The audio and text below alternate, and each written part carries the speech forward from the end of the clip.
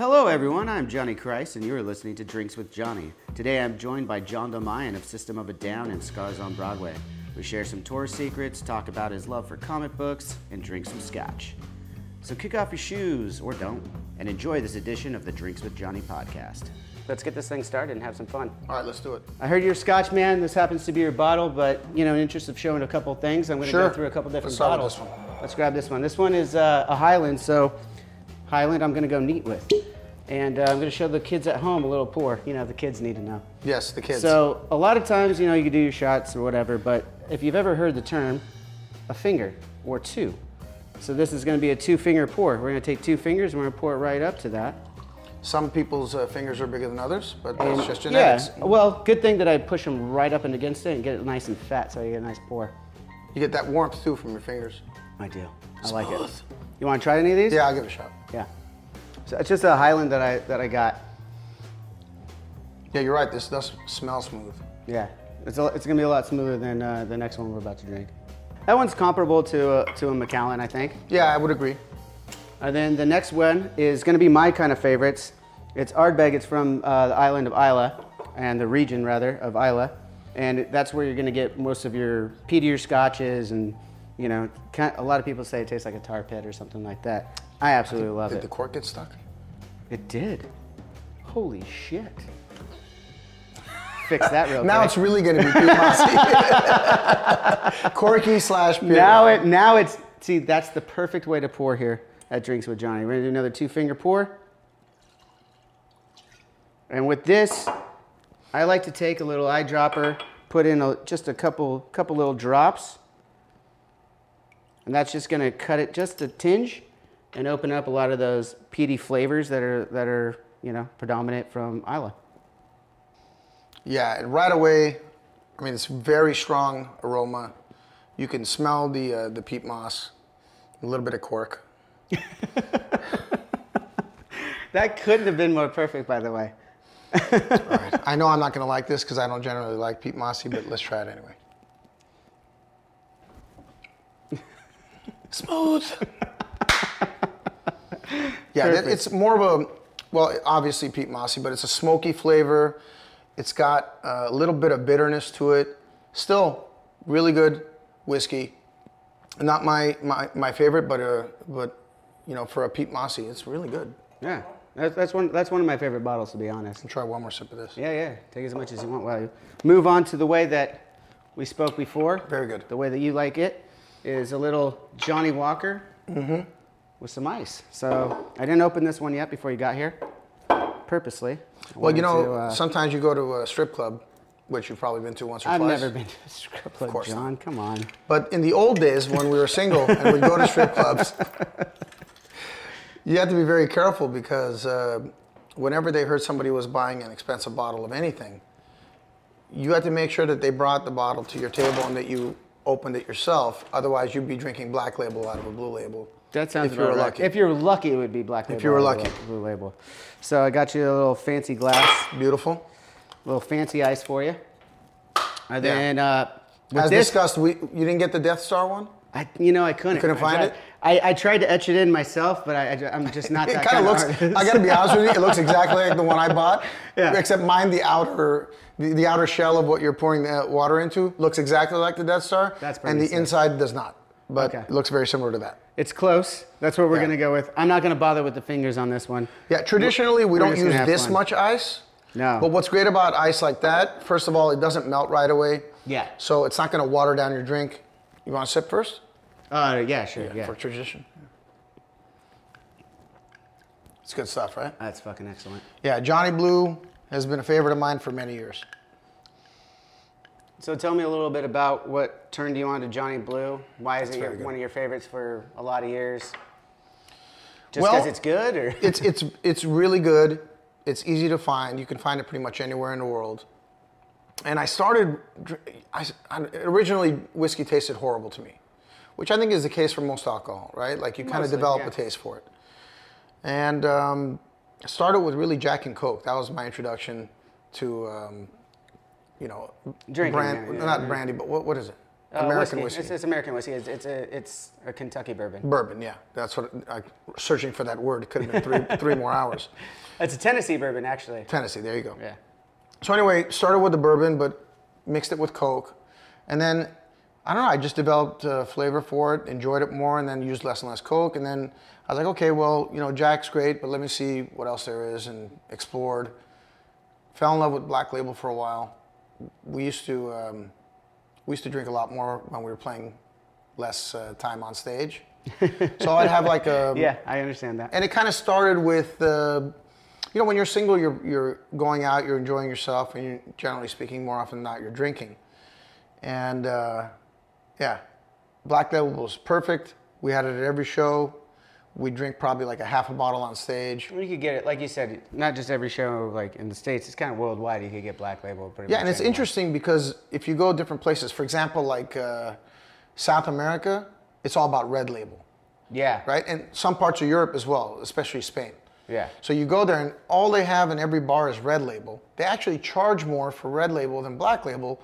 Which is funny because it's, as we know from drinking a lot of scotch, it's actually the other way around. It should be because they're producing Red Label very quickly, whereas with Black Label, Green Label, Blue Label, etc., it's taking longer to distill. They're putting it in different casks. It costs more to produce. Absolutely. It's better ingredients, so you'd expect it to be more expensive. And that, for whatever reason, hey, if they want it, and they want to pay more for it, that's their business. That's the supply and demand, right? But you sit there, you're flabbergasted because like, why would you be drinking Red Label? You have a Black Label bottle on the shelf below it, and it's less. Makes no sense. Well, I'm gonna go ahead and pour myself. Those are nice cubes. A little bit, yeah. Thank you, man. These are gonna be the ones we're gonna go for later. I just wanted to make something look a little. No, that's very nice. I like the whole Star Wars theme. Yeah, well, Star Wars. We're just gonna pretend that's the Death Star. It is. We'll change it in post. And by the way, this is the proper way to destroy a Death Star. With scotch. That's right. That bullshit they did in the movies. No. Forget about it. Cheers, brother. Cheers. Cheers to all of you, who are of course 21 and over. And on that note, I want to mention something else. It's October. Fall is here. Halloween is around the corner. It's my favorite time of year. And I'm in a good mood. So from now till November 1st, I'm giving you free shipping on all your Drinks with Johnny merch purchases. That's right. Head over to drinkswithjohnny.com and use promo code CHEERS to receive free shipping on all orders placed through Halloween. That's Drinks with Johnny at DRINKSWITHJOHNNY.com. Promo code CHEERS to receive free shipping on all your orders. The holidays are just around the corner and they always seem to come up faster than you realize it. So get ahead of them and head over to drinkswithjohnny.com and get your orders in now. Cheers. All right, John, I got you on the couch. You ready for this? Yeah, I'm ready, but what the fuck is this? I'm glad you asked, John. It's Johnny Jenga. We're putting money on this for sure. Yeah, absolutely. Okay. So, the game of Johnny Jenga is a normal game of Jenga. You pull your block. You got to put it on a complete set on the top here. If you pull a block that has something written on it, you got to read it out loud, do the action. You might have a penalty of drinking some more, taking another block, something along those lines. Now we'll do a game of, let's call it best out of 5. Okay. I like what you said. All right. Let's do a game of best out of 5. And let's do it for, since we're at 5, about 500? Sounds good. Okay.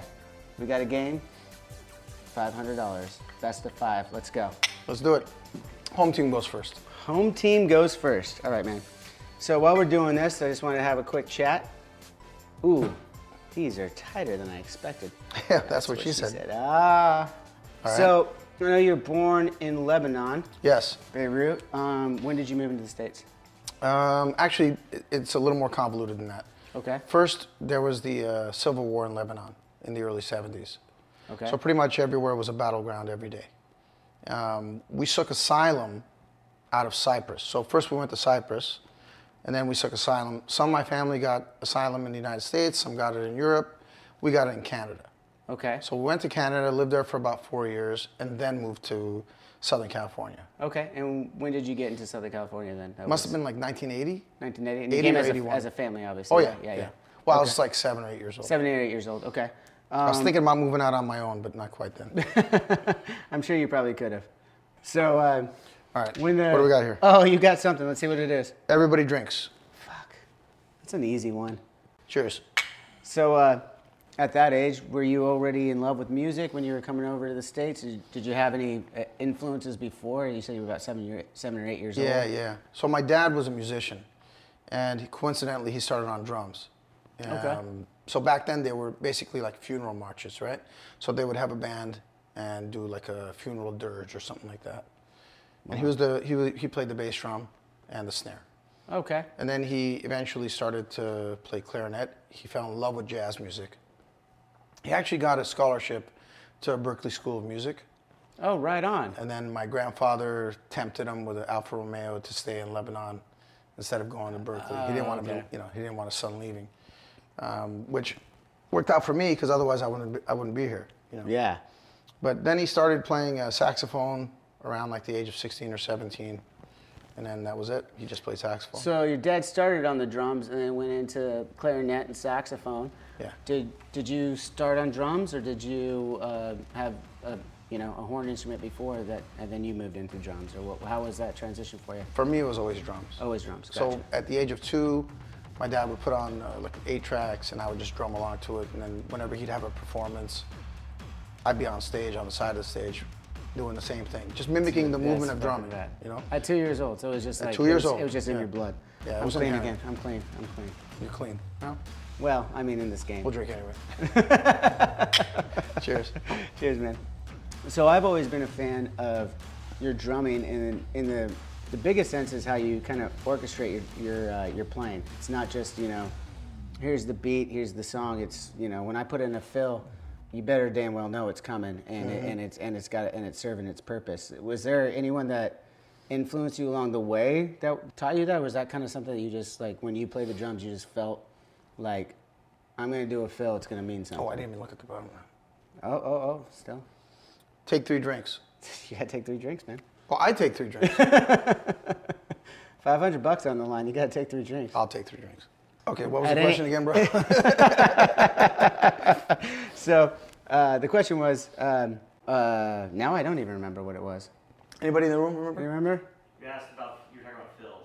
Oh, yeah. So my influences. So your influences on just the way that you orchestrate when you go for a fill, and it fits perfectly in the songs, especially albums like Toxicity, when it like no one else was really hearing drummers come in like with those kind of fills that were like kind of funky in that like kind of pop hardcore realm, right? And but super tasty. So was there someone in a different genre that was inspiring you or something like that? I definitely listened to a lot of different kinds of music. My dad had a jazz record collection. My cousin introduced me to a lot of the rock bands that influenced me. Absolutely, Keith Moon was my number 1 influence drum-wise. Okay, awesome. As far as rock. Yeah. For jazz, there's a trumpet player called Maynard Ferguson. I don't know if you ever heard of him.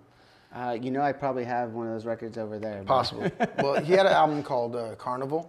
Okay. And my dad's, copy. And the back of that album was scratched off, so I never knew the drummers. I found out years later, but I've since then forgotten a lot of whiskey. It's your turn, by the way. Fuck. Oh, I found a loose one, John. I found a loose one. Yeah, that's what we attempt to do. We're still talking Jenga, though, right? So along the way, when I finally convinced my parents to get me a drum set, I was 15. Okay. So they bought me this drum set, and I just would practice 6-7 hours a day. I would leave school early to practice. I think that's kind of like, that's a similar story I feel like with a lot of musicians that have become successful. They've put pretty much all their hours and effort at a young age into that craft. And it's just... Well, if you're going to be successful in anything, you have to put everything into it. Mm-hmm. The only problem is for us, any kind of art form, not just being a musician, but I mean, there's no guarantee of any kind of success. There's no guarantee of any kind of living. You can't really depend on having a family or anything else. So you put all this effort into it. You put all your passion into it. You put in the man hours to learn the craft, and then you can end up making no money off it. Yeah, we got to. I mean, for me, it was always go for broke. Like, if you put it all, if you look, not saying that works out every time. The salmon that puts in the most effort spawns the next generation. Mm-hmm. So ultimately, a lot of the salmon going up that river, that waterfall to the spawning grounds die along the way, and most of them won't make it, exhaustion, or predators, or just, they don't live that long. But the ones that make it spawn the next generation. So let me set it best. Somebody's got to make it. It's true. Right? Yeah. Somebody's got to make it. Somebody's got to be the next NFL player. Somebody's got to be the next musician. Somebody's got to be the next actor. Whatever the art is, the sculptor, whatever it is. If you put everything into it, and if you fail, first of all, you may not fail to the level that you think you'll fail at. Right? Yeah. If you've put everything into it, you'll get to some level of success somewhere in your life. But if you put in what I like to call kind of a half-ass mindset, where you're like, well, I'm going to do this, but I'm going to do this, and I'm not going to ever put all my effort into this, because if I do and I fail, then I'm a failure. It's the complete opposite. Yeah. If you put all your effort into something truly, right, and you may not have the talent to succeed, you may not have the drive, you may not have the luck, right? All of these things have to go right for you to succeed. And if it doesn't happen for you, you're not a failure. But at the end of the day, you will die a happy person, because you'll know that you didn't fail because you just barely gave it your effort. Yeah. You put everything into it, and you didn't make it to where you wanted to aspire to, but you made it a level lower or 2 levels lower, or maybe you failed absolutely. Again, if you don't put in that effort, you have no chance. You have no chance of succeeding if you don't put in the effort. Like baseball, don't step up to the plate. You don't know if you can hit a home run. And again, somebody's going to do it. Someone's going to do it. So why not you? Someone's going to take the next Jenga block. It's going to be you. Oh, John, that was getting close. Listen, I've never gotten anywhere without taking chances. It's the same, man. You know what it is, bro. Like you guys did it the same way. You busted your ass. You played a lot of shows. You probably cost yourself a ton of money before you got signed. Oh yeah. And being a drummer is no picnic. Not even cost yourself a lot of money before. It's really about being in one of those econo vans going across the country at like 18, 19 years old, and you're on top ramen and going through McDonald's because they got a value meal. Because that's what you can afford to eat. And that's going to be the only thing you're going to eat. See, you were a little younger. I was 25 when we got signed. And let me tell you, it's no picnic at 25 telling your parents, I'm still trying to pursue this. And by the way, my other job is selling comic books. That's such a good, what I mean? I'm so glad you brought that up. So take another block and we're going to get into this comic book stuff. Oh, that's not good. So I can see one that's written on, so I know I'm not going to grab it. So I know you got the stores, the Torpedo. We have two. We have two right now. We have two right now. Okay. Mm-hmm. Vegas and OC for now. For now, okay. But I plan on expanding. Okay. I heard when you're collecting your art and everything for these stores and just you're a collector, you only hang on to your art for like 10 years? And then not everything. Not everything. But in general, I feel like, look, you don't own anything. Mm-hmm. All of these pieces are going to outlive me.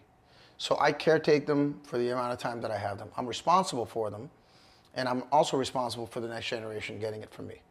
So whenever it concerns art, I don't like to own anything for more than 10 years, because at a certain point, it's one of many on a wall.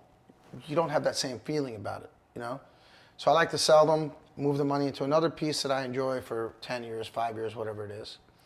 And there's a couple of exceptions, stuff that gives me the same feeling of joy from the first time to now. So those I keep. So I understand you're also publishing and writing your own comic book right now. I am. Can you tell me a little bit about that? It's an original concept I've been working on for about 4 years. I got the general idea from watching Armageddon. Oh, I love that movie. Years ago. Yeah, right? Fantastic. And then a lot of life experiences that also inspired it, including where I came from in Lebanon, almost being killed, all that stuff. We discovered that there's a meteor or asteroid coming towards the Earth, and it's about twice the size of the one that took out the dinosaurs. Do you see what's happening to you right now? I sure do. I'm still listening, but I know, but now I'm like concentrated on this. Oops. The guy with the shakiest hands. Bass players are shaky. Wait. You're saying that we only have to follow the solid drummers all the time? Listen, bro.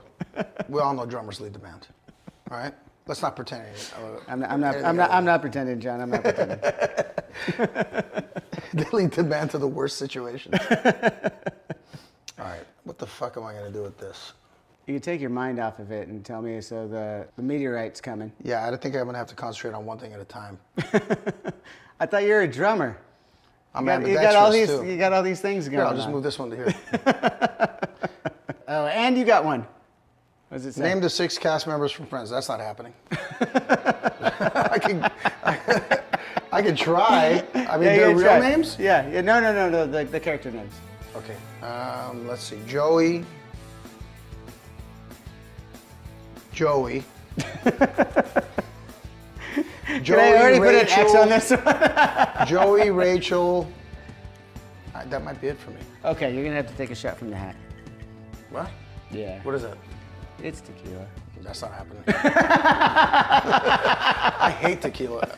The only thing I could even slightly do is a 1941? 1942. Oh, 42. Okay. Yeah. Because this is not that. Okay, I'm gonna pass on the hat tequila. With all due respect. All right. It's on you, by the way. Yeah, it's on me. How about you just pound that one and pour another one? All right. So anyway. The meteorite's coming. Yeah, meteorite's coming. The government tries to suppress the information. Eventually it gets out. The worst things that you can imagine happen: rape, murder, mass suicides. After some months, people are just like, wait a minute, we're all gonna die. We're human beings. Let's live like human beings. So it's the first time in history that there's complete real peace on earth, no religious persecution. Everybody's just basically living their lives, and people even go back to work. They just live their normal lives, but like they cherish every second that they're alive, right? Dude, this is awesome. Please proceed. So about 2 weeks out, when we know that this imminent destruction of the earth is going to take place, for whatever reason, the asteroid explodes, and it basically turns into dust, right? And what's left is this basketball-shaped orb, and it's almost like a liquid metal. That hits the earth, creates a 20-mile crater, and people are just like, we're gonna live. We're gonna live, right? So now like there's mass rejoicing. This orb is the epicenter of the crater. So we sent out like scientists, everybody's investigating, because first of all, that asteroid appeared out of nowhere, because we're constantly mapping out the cosmos. Wasn't there, a day before, but then all of a sudden it was there. So where'd it come from? Okay. What is it? It's even more fearful now. Like the people are more fearful now. Like, what is this thing?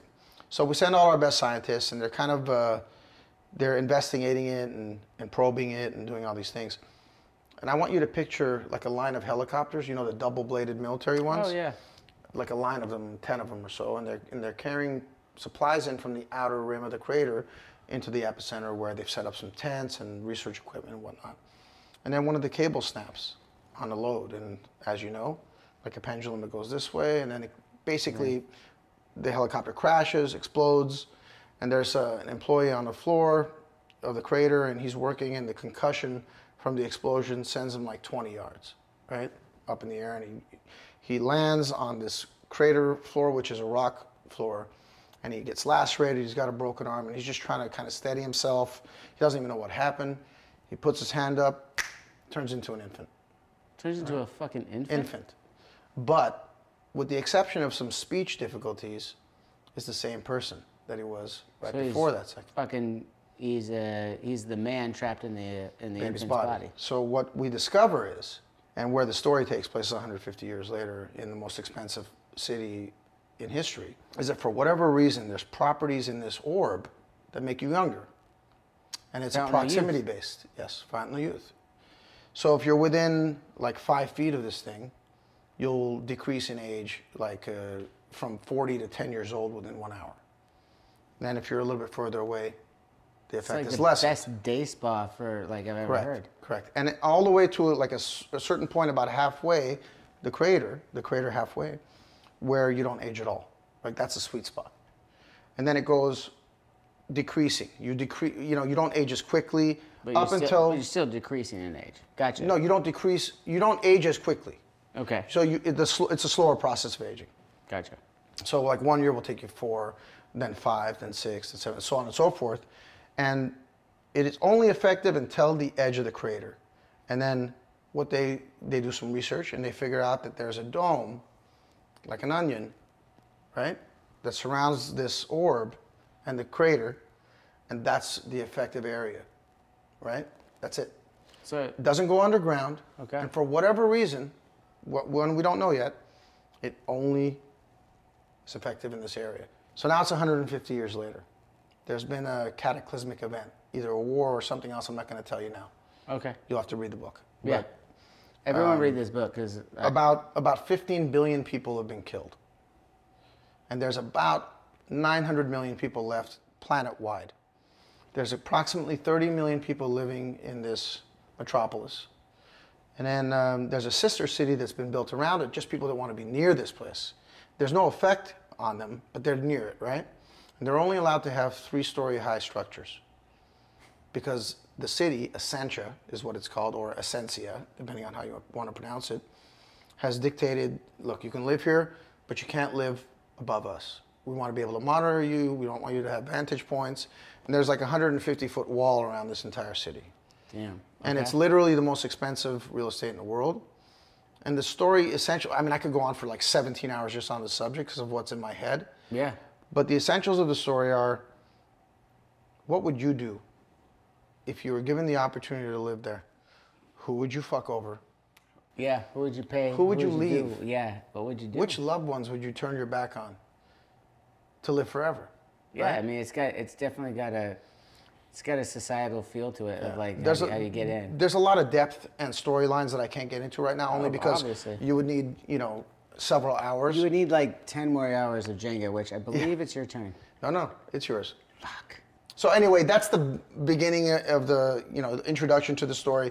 In fact, you're really not supposed to find any of that out until like the 5th issue. Yeah, no, but like But honestly, it it is sounds what it like is. no, this is next level shit. I'm listening to the story. I could picture everything. I could see so much of the apocalyptic storylines that would fall into, each individual person. You could have such incredible strong characters in this, right? That And would you be yeah. I would imagine you And would already on top of that. the idea yeah. is generally to have like 6 to 9 issue story arcs that kind of intermingle. So there'll be several going on at the same time. Ooh, I got one. All this time, you only had one. Speak in third person for 3 minutes. So Johnny would like to ask you a question. All right, what's the question? Johnny would like to know, Uh-huh. how was it like working with Johnny's lead singer, M. Shadows, on your solo project? That douche? Johnny would like to know. He was, first of all, he's a really nice guy. And I met him Johnny's in, not sure about that. well, maybe not really. I met him in Vegas. No, Johnny knows. He's good.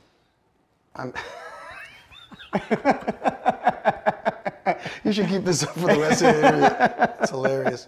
Boy, I'm so fucked here. Johnny's excited about that. I bet he is.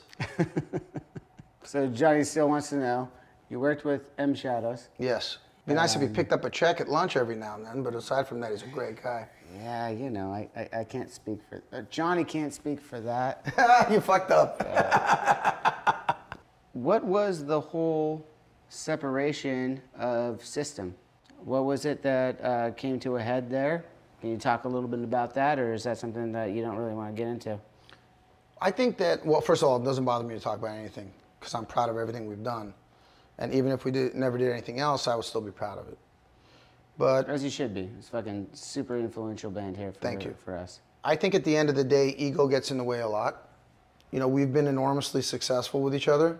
Ego gets in the way a lot. It gets in the way of relationships. It gets in the way of business relationships. And sometimes you lose sight of why you started to do something together. In any industry, but more so in music, I guess I would equate it most to sports and music, right?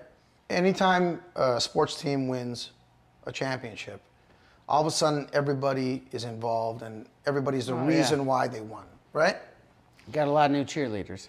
If you become successful, especially in music, everywhere I went, people were like, you're the fucking reason, And I knew I wasn't the reason. I knew that ultimately, I'd played in a lot of bands before System, and none of them could draw 10 people. If anything, I played in front of my girlfriend and the bartender more times than I cared to remember. And I was the same drummer.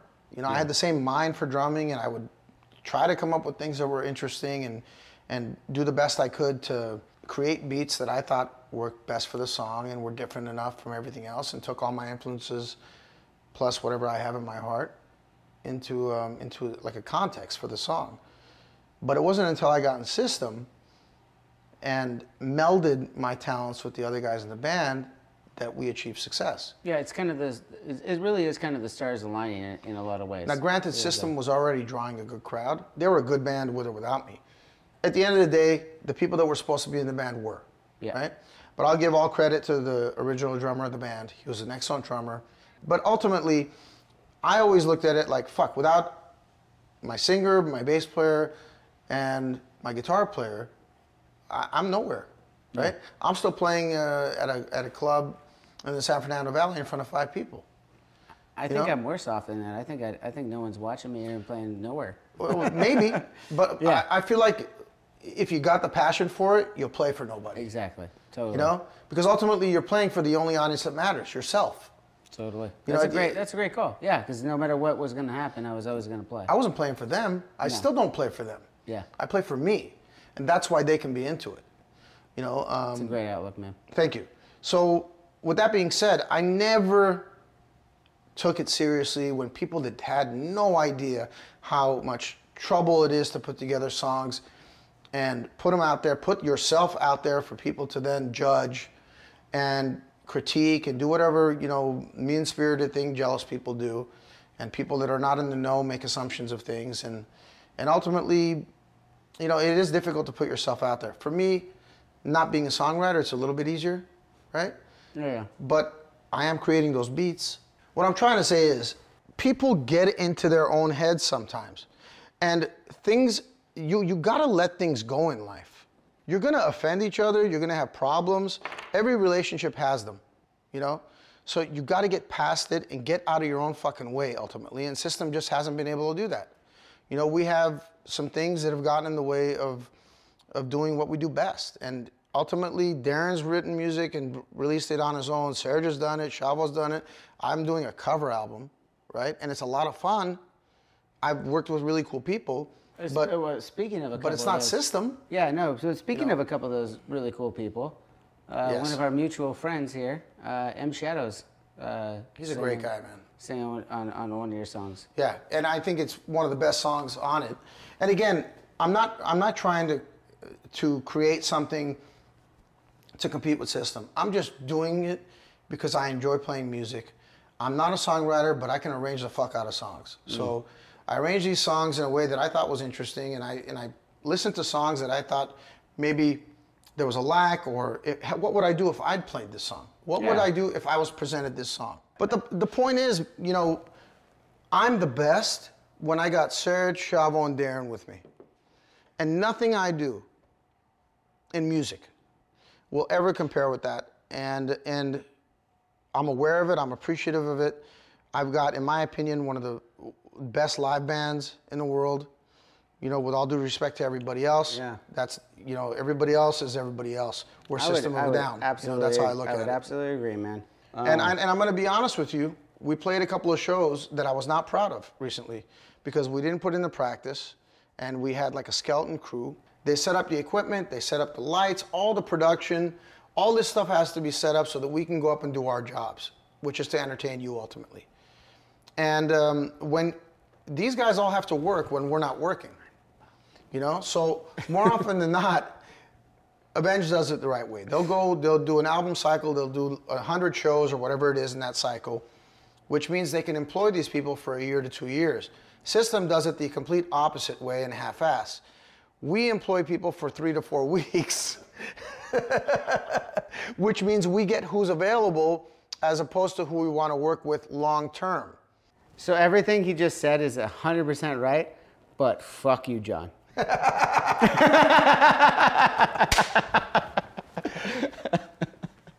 I don't know if we're going to get to 5 games, by the way. I know. You threw out the 5 games. We could recap. Well, I thought it would be like 5 seconds. You know, I played Jenga with a kid last night. It was over in like 2 seconds. I might be somewhat fucked. Somewhat. Either that or I'm going to be really fucked. At this point, I have to go for something that's not as loose. And that's where I got married. Maybe she went for I don't something know. that wasn't as loose. Not sure if I Let me out of your way. figured it out yet.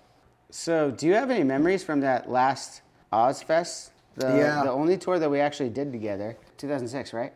Yeah, I really enjoyed you guys on that tour, but I don't think any of us had an opportunity to really develop a friendship. Primarily because it was such a bummer tour for us, you know? I Like, think we it didn't know if that was it going was to... the last time. It could have been our last tour ever. We didn't Yeah. know, right? Like Serge just... Oh, wow. You got a good one. Serge at that time was... Ah! Fuck. All right, one down. Well played, though. I mean, wow. That was a long game. We may have to just leave it at the one. Cheers. Cheers, man. All right, before Let's we talk do a it- little bit about Avenged, man. Cool. You know? Yeah, what do you want to know about? Tell me about where you guys met each other. Oh, dude. So, I'm the youngest of the band. My older brother was actually good friends with Jimmy and Brian back in like middle school, and they used to be over at the house with my bunch of fucking older kids, and I was the younger kid, wanted to hang out, and I'd get my ass kicked just trying to hang out with them. And then years went by, blah blah blah blah. Jimmy and Brian joined with Matt and Zach in Avenged Sevenfold. They're in a garage down the street from one of my friends I was jamming with, and I used to knock on the door and be like, "Can What's I go going check on?" out?" Yeah. What's going on? They had a bass player at the time. Everything was good for them. I was in high school, and I was at another party months later with Val, Matt's wife. I asked how the band was doing.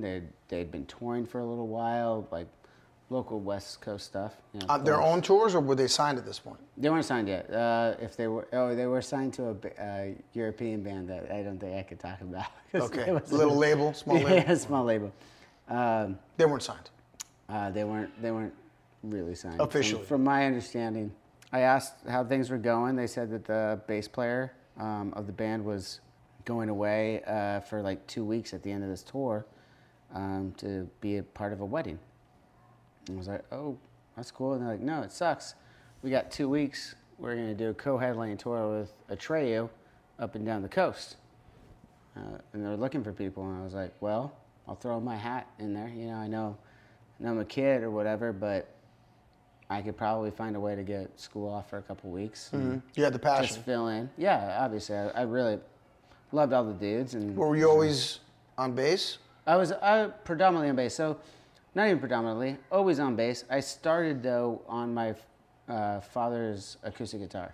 He had a 9-line guitar. And I kind of picked that up and tried to play it. I started learning a couple songs on it. And Gave you a little confidence. Gave me a You little said, okay, to go like, hey, Mom, Dad, I really want a bass. So since then, I was always a bass player. And, put my my hat in the card and whatever, the card in the hat, what the fuck that's called. Whatever. You got in the band. Yeah. You went on the tour. Yeah, I went on the tour, and I was just filling in at the time. Like I wasn't expected to join. I was a fucking 18-year-old kid. They had already been touring for a couple of years. And they said, I fell out of the van one day, drunk as fuck. Said, do you want to join the band? Because you vibe with them, Yeah. right? So it's like It the missing, had way more about the the missing vibe piece than came myself. into Yeah, play. yeah. See, but that age, you're still a sponge for it, right? Absolutely. Like you don't Got have lucky. that. You don't have that ego saying, or if you do, it gets destroyed pretty quickly. Right. I had the ego that thought I am the best player at Marina High School. Well, if you don't think you're the best, what the fuck's the point? Yeah, I know. I You know what I mean? definitely had that. Like at some point, if you don't think you're the best, what are you doing it for? True. You better be the best. You better be the best in your area. And when you take it up to the next level, you better make sure your band's the best. Yeah. If you don't go on that stage thinking you're better than everybody else up there, you shouldn't be on that stage. That is Agreed? the best way of describing my ego that I've ever heard. No, because it's true. You go up there, you own it, man. You own that stage. You got to do it. Come take it from me if you can. That's how I feel. Yeah. Like, except for those last 2 shows we played. Those were embarrassing for me. That bothers me, man. You might be hard on yourself though. Don't get me wrong. Every band is their own entity, and everyone works a certain way. every one of them own the stage at the particular time they're on there. But I truly believe that when System of a Down is firing on all cylinders, there isn't a band in the world that can best us. And I look at that as a challenge, because you got that kid out there that's watching you, right? Yeah. And they're watching you the way you watched the bands that you went to see. And if you're not fucking ripping it up, what are you doing there? You're gonna disappoint that kid. There's kids watching me drum. They're waiting for me to make a mistake. Isn't that the craziest thing, though? It's a lot of pressure. That's who got you here. It's also being unique, bro. Yeah. Like, what I like about Avenged is nobody sounds like Avenged. What I like about you guys is I see kind of the influences. Dude, I remember you are one of those influences. I remember when Toxicity came out and it was played all over fucking K-Rock. We were in the fucking Econo van driving all over the fucking place. That makes me feel so good because it's the same, man. And you guys elevated, and your music's really good, you know, and really unique. And there isn't another band that sounds like Avenged Sevenfold, so you can listen to Avenged Sevenfold from the first note and know it's Avenged Sevenfold. Okay, you listen to the Deftones. You know from that first snare hit, it's Abe. Yeah, you fucking know hear it immediately. Anybody else sound like Chino? No. No. Nobody. Okay, real quick though. Yeah. On the spot, favorite Deftones record? Around the Fur for me. Really? Yeah, for me. I'm a White Pony guy. Huh? I'm a White Pony guy. I like White Pony. I just love the vibe that they created with White Pony. I love all the records, don't get me wrong, but White Pony, when that one hit, it was something cool for me. Well, I will tell you the coolest part of that, and you're not gonna see this coming, was when they played and that giant banner comes down and it's all red and you got that just white Mustang or whatever horse it is. It's fucking, Mustang. It was like, wow. You know, that hits you. It's little things like that I look for though, man. Yeah. You know, of course, Abe is a monster drummer, love him, and I think the Deftones are one of the most talented bands. What do you think of the new 2 album? Be honest. I absolutely love it. And I am being honest. I'm a huge Tool fan. For what it is, like, what are you striving for with some kind of single on a record these days? Well, then, no single on fucking 2 albums. Nope. That's for sure, especially this one. They're never, for a while there really hasn't been, but this more solidified it to me. When I looked at it and listened to it, it's just a bunch of fucking music, which is perfect. What is every kid doing right now? They're going through playlists. They're going through an album. They're just. Well, then I don't think they're going through albums. They're calling Alexa to play something. I don't think they're going through albums. I think they're listening to songs here and there. Yeah, no, they're not listening to complete albums. The crafting of an album is lost. But then again, I'm not necessarily. Well, I mean, it's not as popularized, right? It's not as popularized. But if you go back to the '50s, man, that's how it was, right? Totally. It was singles. It was all singles. And then all LPs my came favorite out, dudes. right? I got little fucking EPs like just ready of everything. But then again, it's also the fault of popular music because you made albums that sucked and there was only 1 or 2 songs worth listening to. So you kind of pushed, not you. I'm saying a lot of popular music. He said me. You know what, I'm speaking in the 4th person, okay? What I mean to say is, when you look back at before Napster came out, yeah, you'd buy an album, and I listen to pop music too, man. I have very varied taste. Like, Sia is one of my favorite artists of all time. Love her, you know. But you'd buy an album and you listen to the album and be like, "The fuck is this bullshit? There's only 1 good song on this. I paid $15." Yeah. You know, it was a ripoff. And people were like, "Well, you know, fool me once, shame on you. Fool you twice, shame on me." Right? Yeah. So it's actually, you can blame the artists who put out bullshit records, and you can blame the record companies that got very greedy, and they said, "Look, we're gonna hose you and take every penny from you that we can." But if you still make an album that's worth listening to, people will buy it. People will listen to it. People will find it, and they'll gravitate towards it. I love your honesty with that answer, because you're absolutely right. Go back to the 50s. Go back to any time. Like there's still a lot of that going on. When a good record came out, a good record fucking people will gravitate towards it, and they will listen to it, and they will memorize it, and they will live that record. You know, and let me tell you something. There's a System of a Down record written already that might be the best thing we've ever created. And it's coming out. And it's never 2 coming weeks. out. Unfortunately, I don't think it's ever coming out. But I will let you listen to it. I'd love to hear it. I'd love to hear it, and I'd love to tease everybody that they can If hear I it. actually had a copy of it, I would love to let you listen to it. Well, that'll just about do it. Thanks to John for stopping by and kicking my ass in Johnny Jenga. Make sure to follow John Dolmayan on Instagram, Twitter, and Facebook. And check out drinkswithjohnny.com to find the archive of all our episodes. And check out the Avenged Sevenfold YouTube channel for video content. If you like what you're hearing, hit the subscribe button on this podcast, write us a review, leave a comment. We'd love to hear from you. Until next time, cheers.